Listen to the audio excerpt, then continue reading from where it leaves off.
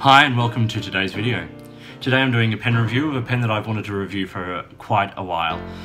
This is one of those pens that is iconic. It's not the flagship model of this brand, but it is right up there and held in very high esteem by pen users the world over.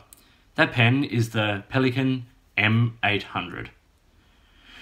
Now, I have here the green stripe model and with the typical sort of black cap and gold trim. This pen was provided to me for review by Larry Post, the Australian stationery fountain pen website, and through their loaner program. So Larry Post have this loaner program, which I think is a fabulous idea. For a small fee and putting down a refundable bond, you can hire or loan a higher end pen from their range for a couple of weeks just to see what it's like. And of course, if you return it in good condition, then you get your money back, the bond back.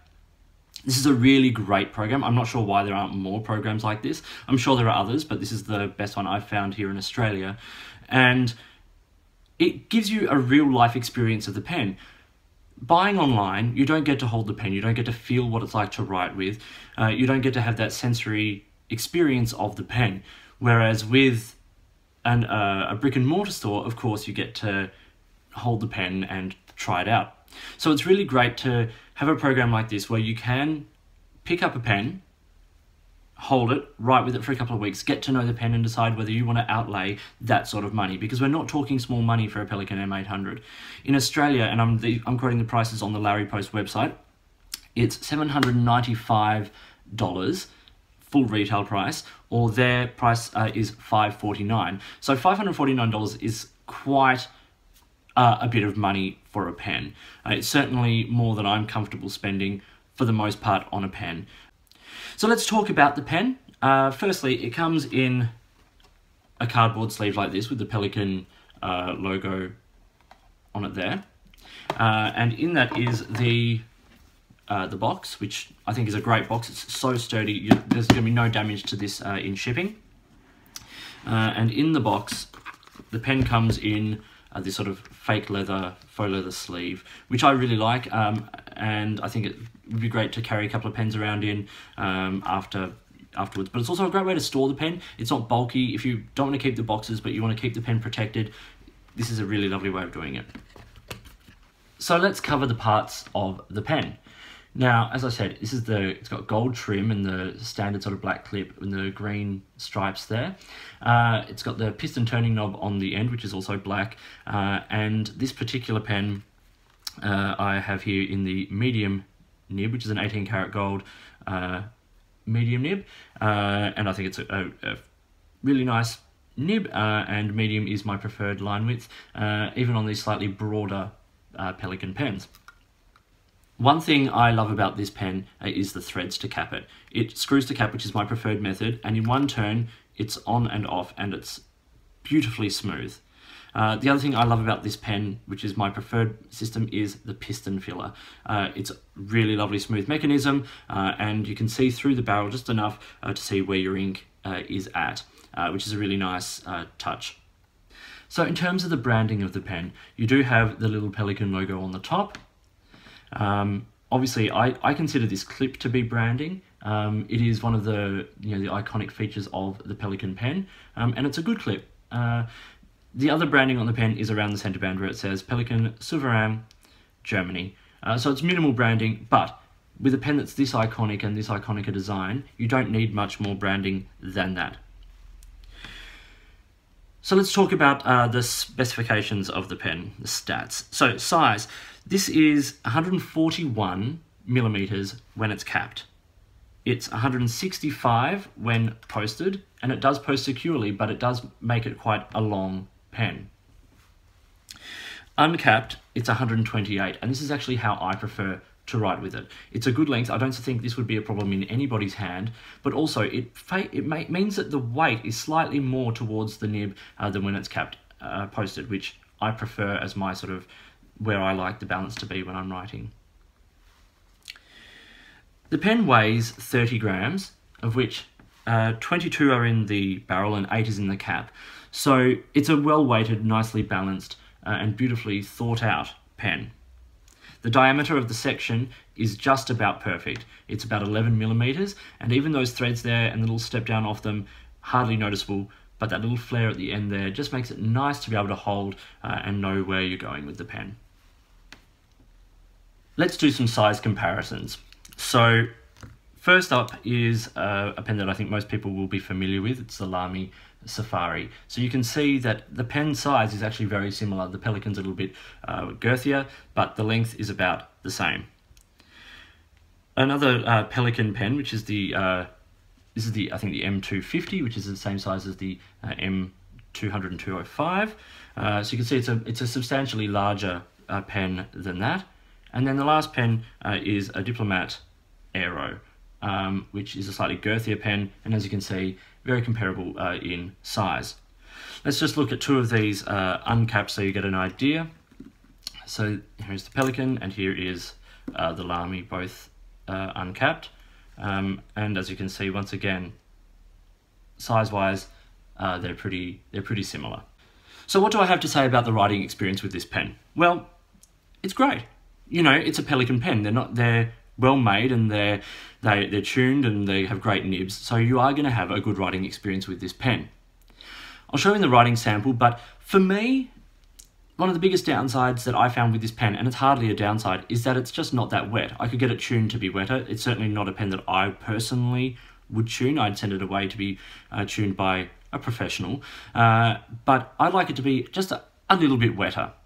There is also a slight bit of extra feedback on the diagonal upstrokes from right to left, which as a left-handed writer, that's an angle that we come across a fair bit in our writing. It's going to be less of an issue for a right-hander as you pull the pen across the page as opposed to pushing it, but yeah, it's something that I've noticed and something that I would get fixed if this were my pen. So let's see this pen in action. This is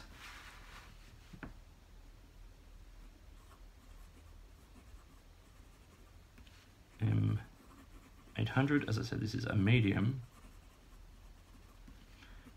18 karat nib, and it is a lovely nib. It's smooth. It's certainly wet enough. It's certainly not a gusher. I prefer my pens to be a little bit on the wetter side, and you know, that's just my personal preference and taste. As I said, there's a little bit of extra feedback on these sort of diagonal upward left to right, right to left strokes, but that's not a deal breaker in any way. Now, in terms of line variation, I'm not going to push this because this isn't my pen, but it is a slightly springy nib, so you can get a little bit of movement out of it, but certainly not flex, and it's not stubby or anything like that, so just be gentle with the nib.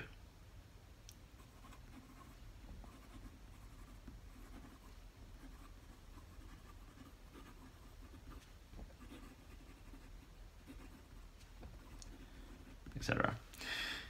So yes, it's a perfectly pleasant nib. As I actually forgot to mention that I have this inked with Pilot Roshizuku Shin-ryoku, which is a fabulous green ink with a bit of red sheen there if you can catch it. And it's a nice ink in this pen. It's not the wettest ink, so when I did try this with a couple of other inks, including Detrimentus ink, which I find particularly wet, and I still found it wasn't as wet as even say the Diplomat Aero, which is also here a medium nib, which I have with Aurora Black at the moment. So you can see firstly that the line is noticeably wider on the Pelikan, but also this pen is just a little bit wetter, and it's not known as a particularly wet pen either. So let's do a quick summary.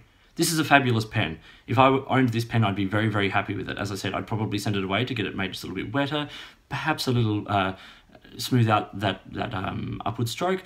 But really, it's a fabulous pen. It's been a joy to write with, and you know, it's a perfectly functioning, beautiful pen. It is a statement pen. These Pelikan pens, you know, they're a status pen, like a Mont Blanc or any of those higher-end luxury pens. When you're paying this sort of money for a pen, you are saying something about the pen, as well as your own taste and your own enjoyment of the item. Is it worth the money? Well, that is up to you. Would I spend this much money on this pen?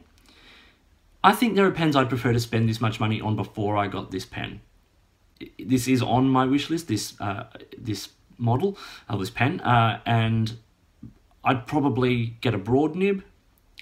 So if you're spending upwards of 500 Australian dollars, up to 800 Australian dollars on a pen, are you getting anything more than you would from a pen that is $100? Or in the case of, say, the TWSBI 580, much less than $100. Some pens at this price point, you notice the difference. With this, I didn't notice the difference. Well, I noticed the difference, but I didn't notice the value in difference. At 5 times the price, 6 up to 7 times the price of a TWSBI 580, this pen, it's a big step up. And as one of the well-known pen retailers states in a lot of his videos, there is a law of diminishing return on pens. But the TWSBI 580 is a steel nib, and a very good steel nib, as is something like the Diplomat Aero, which is a third, even a quarter the price of this pen, and you're getting fabulous writing experience. So if you want to invest in these pens, in a pen like this, or the M1000, or a Mont Blanc 146, or 149, or any of these sort of iconic pens, try it out first. Try something like this pen through the loaner program at Larry Post. See if it's the pen for you. I hope you found this video useful. If you did, please give it a thumbs up and subscribe to the channel. Hit the notification button if you want to stay up to date with the videos that I produce. Please feel free to drop me a message at any of the platforms listed below. And in the meantime, enjoy your pens, enjoy writing, and I'll talk to you later.